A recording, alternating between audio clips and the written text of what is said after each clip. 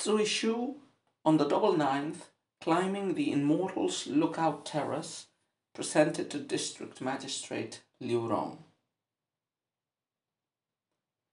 The Han Emperor Wen built a tall terrace. Today we climb it to look down on dawn's glory. To the north lie the three Jin, among clouded peaks. To the east lie the two tombs, sending wind and rain. Who now remembers Jin, the guardian at the gate? Or the old immortal of the river who vanished through it? Enough. I will go and look for Tao Yuanming. Together we'll get drunk on chrysanthemum sprinkled wine. So, this is the only poem in the collection to be included by Zui Shu. We don't know much about this person. Practically the only thing we know is that he was famously from a poor family and a very diligent student. He passed the Jinshi examinations in 738, and the poem that he had written for the examinations was, gave him a very high reputation. Yeah? It was, I think, a poem about the Ming Tang, which was a ritual structure that appeared in the classics and that the Tang emperors had tried to build and to regulate what ritual uses and should be done with that space. But anyway, the poem we have here is not his examination poem. As we said, he passed the examinations in 738 and we practically know nothing else of him. He had a very minor posts like district defender at Henei. So, High Tang poet. And what else can we say? Okay, so the title, On the Double Ninth. So, I think we've already mentioned, I'm not completely sure, that the Double Ninth Festival was one of the great festivals, was one of the great celebrations in ancient China, where many of the seasonal celebrations included, took place at doubles of the day and the month. So first day, first month, third day, third month, fifth day, fifth month, seventh day, seventh month, and of course 9 day, 9 month. The 9th of the 9th is a festival that takes place at the end of the autumn, at the beginning of the winter. It's in the last month of autumn. It's generally called the Chrysanthemum Festival because it's the time when chrysanthemums flower. And to avoid evil omens and bad luck, it's traditional on the double ninth, since many ages and many centuries back, for Chinese scholars to climb mountains on that day and to drink chrysanthemum wine, which is believed to prolong one's life. So here we have a poem about precisely this sort of an outing. Zui Shu is climbing, not a mountain, he calls it the Immortal's lookout terrace. He's probably climbing it with this friend, District Magistrate Liu Rong. And of course, for a poem that is centered on such a date, it includes overtones of long life, of the passage of time, of immortality. Those are especially clear in the last couplet, as we'll see, with a reference to chrysanthemum wine and to Tao Yuanming, who made, if not others, he at least was one of the most famous writers on the topic of the Double Ninth Festival. And he had at least one very famous poem about the Double Ninth Festival, about drinking chrysanthemum wine. Okay, so apart from the date, it's important, the title also mentions a place which is climbed. Now, there were many mountains in the area surrounding the capital, but what was climbed by Zui Shu was a terrace, the Immortal's Lookout Terrace. Now, I've been searching for information about this building, it's a human construction. A terrace would have been an elevated, relatively flat space, and a lot of them were built by emperors with even more buildings on top. This one would have been called in Chinese You Gao Tai, which is the elevated, the high Immortal's Lookout. Now, this was built, and the poem tells us about this, was ordered to be built by Emperor Wen of the Han Dynasty. Emperor Wen of the Han Dynasty lived in the early years of the 2nd century before Christ. So this would have been, I don't know, almost a millennium before this poem by Sui Shu was written, almost 1,000 years previously in time. Han Wendi, this emperor, was quite a successful emperor, a consolidator of Han rule. He was quite austere. He didn't spend much. In fact, there's a famous anecdote about him refusing to build a terrace because it proved to be more expensive than was anticipated. Nevertheless, he did still find the funds, it seems, to build this Immortal's lookout terrace, probably close to the capital, Chang'an. This poem must be located in some area relatively close to the imperial capital of the Han and of the Tang dynasties. Emperor Wen is also interesting because during his time, Confucianism was still not yet the official orthodoxy of the imperial creed. In fact, during the first years of the Han Dynasty, a variety of Taoism called Huang Lao was the one that was all the rage, all the vogue, and the courtiers and relatives and Emperor Wu and Emperor Wen himself favored Taoism of this variety. And that's significant because a lot of the images, a lot of the references that are made in this poem, which is quite hermetic, by the way, are references to a Taoist religion. Okay, so we've got therefore a poem that celebrates a typical cultural social event in which scholar officials occupy themselves, like in the double ninth celebration, climbing a mountain. Not a mountain, as I said, it's a terrace, but it's similar to climbing a mountain.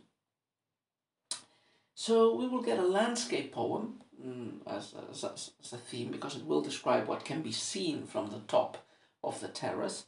We also get a Taoistically inclined poem because the images, the references, the general tone of the poem seems to focus on Taoist images of the desire for immortality and examples of patrons and of divinities of Taoism from the past.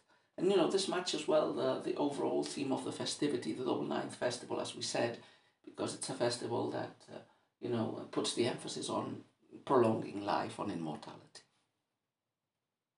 So let's take a look at the poem as we usually do, couplet by couplet. As I said, this poem is pretty hermetic. There are lots of place names and references that are not transparent at all, and this poem would have really profited from some heavy annotation, which it does not have. So, first couplet. The Han Emperor Wen built a tall terrace.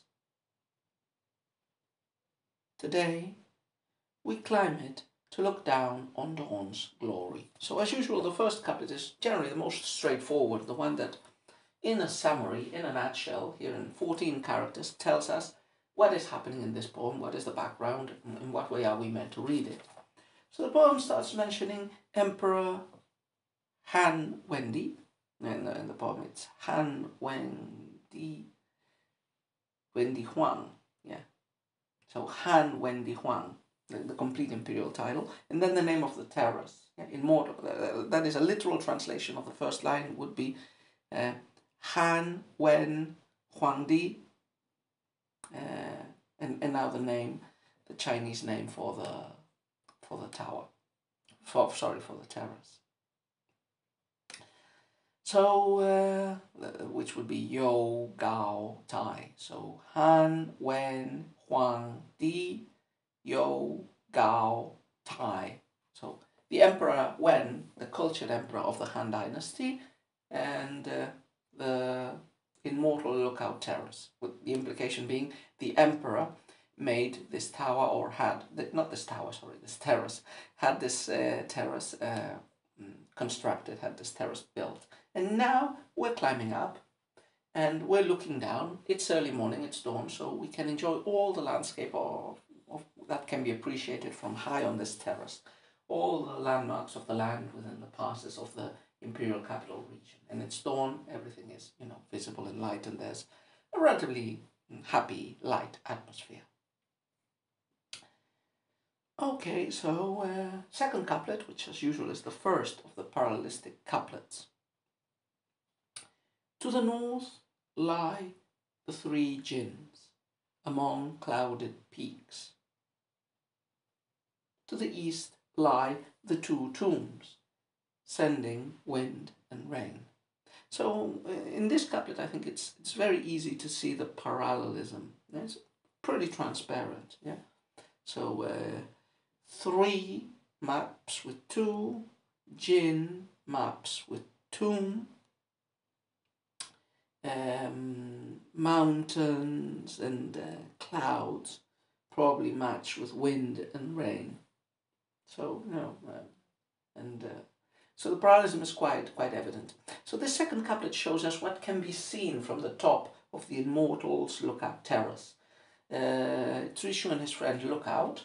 They look to the north and they see the three jinn. What's the three jinn? Well, one of the feudal states and of the springs and autumns period was the state of Jin, which occupied most of north-central China today, the area to the north of the Yellow River after it makes its big bend into Mongolia, and the area of the present-day provinces of, I think, mainly Shanxi and maybe a bit of Shaanxi. So this was one of the most important of states in the springs and autumns, but during the warring states it broke up into three minor states, the states of Zhao, of Han, and Wei.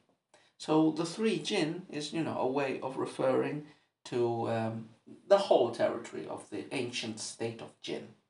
So looking to the north, one sees cloudy mountains and the area of what would have been the old state of Jin. Looking to the east, one sees the two tombs, sending wind and rain. So the twin tombs, the twin mounds, they're probably a reference to some of the Han Dynasty tombs. So the Erling, the two mounds.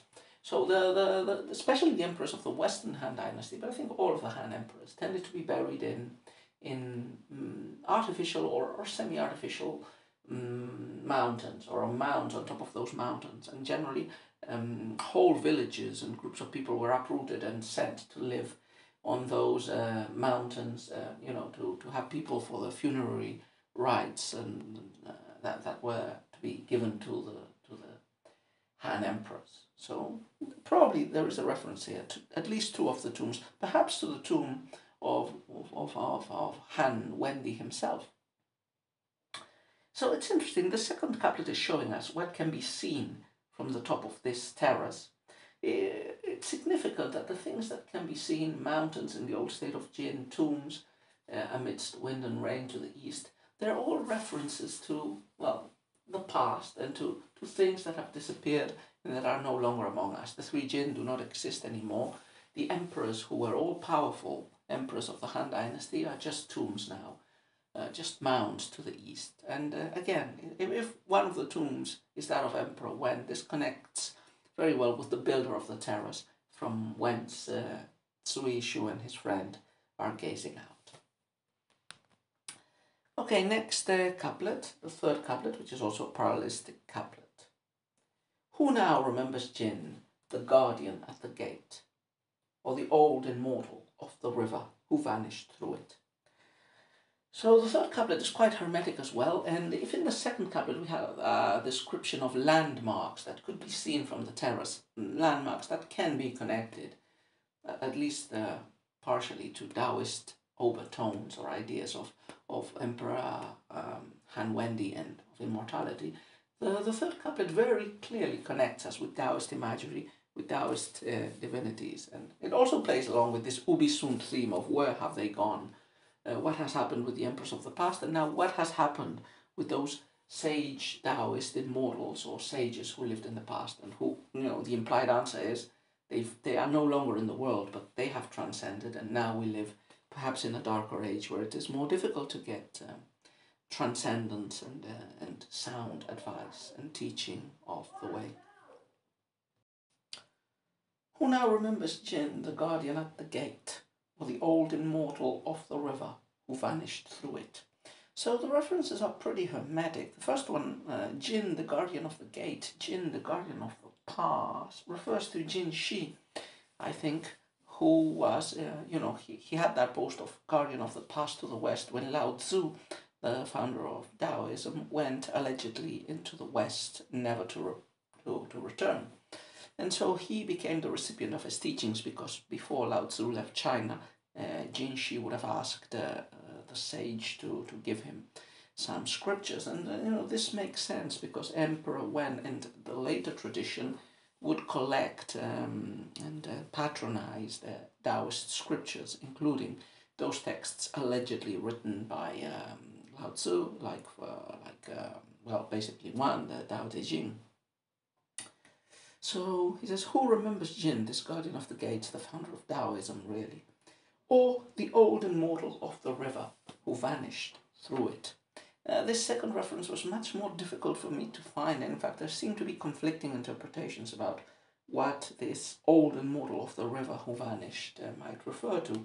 But after doing some checking, I think this is He Shanggong, the riverside elder, and it seems to refer to a legend of a Taoist sage who was visited by Emperor Han Wendi, who was a student of the Tao Te Ching and of Taoism, as we said. And, they had a conversation, and this riverside elder would have given some Taoist wisdom of detachment from the world which hung at the emperor. But then, he started to float and showed the emperor that he wasn't from this world, that he was a semi-divine figure, and probably he later on disappeared and joined the Immortals. Now, this tradition about He Shanggong was probably systematized by Ge Xuan, a Taoist of the 3rd century AD. By the time this would have been recognized as, relatively canonical for the Taoists as well. So this couplet, as I said, it synthesizes two important figures from Taoism in its Subi Sunt idea of where have these old teachers of Taoism gone to? Probably with the double implication of they have become immortal, and now it's more difficult. And now it's more difficult because we don't have teachers like these around to teach us. And it connects well with the Immortals Lookout Terrace, because the second one, this old immortal of the river, would have been the one who spoke with Han Wendi. Jin, the guardian of the gate, would have been the producer of the first Taoist text, which Emperor Wen would have studied. And it all connects again with the seasonal festivity topic of long life and immortality of the Double Ninth Festival. Okay, finally, the last couplet. Enough, I will go and look for Tao Juang Ming. Together we'll get drunk on chrysanthemum sprinkled wine. So Tao Juang Ming, Tao Qian, is the revered poet of the 4th century, of whom we've talked a lot about. He's the founder of the there were antecedents, but at least he became the greatest figure in the retired scholar type of poetry. That is praising the quiet life of the scholar official, enjoying the simple pleasures of reading, agriculture, meeting and drinking with neighbors and friends. As usual in Chinese poetry, the reference to Tao Zhuangming is much more ambivalent, is much more oblique in the original poem. In fact, he is referred to as Peng Zai. That is the official, the magistrate of Pengzi, because during his lifetime he was very briefly appointed to that posting, magistrate of Pengzi. So Cui Shu ends the poem imagining that he will join Tao Zhuangming or some other imitators or people like Tao Zhuangming to drink chrysanthemum wine, just as Tao Zhuangming described drinking chrysanthemum wine in the Double Ninth Festival. So, okay, not a bad poem in general, too hermetic for my taste. So this is an example of the sort of poetry that is generally not included in this anthology, that is more complex for a reader, definitely for a Western reader, but also for the young audience for which this anthology is designed. Because, understanding this type of poem requires being acquainted with a lot of references to previous figures. And, this was obligatory for the scholar officials in the examinations. For the examinations, they had to memorize vast corpuses of poetry and the classics. So this would have been very easy to spot references for a scholar official, but not so easily seen by others, and they're quite habitual in most Chinese poetry, not in most of the Chinese poetry in this anthology, which plays down these references, but they still make it, as in this example, as in this poem that we have just heard and commented.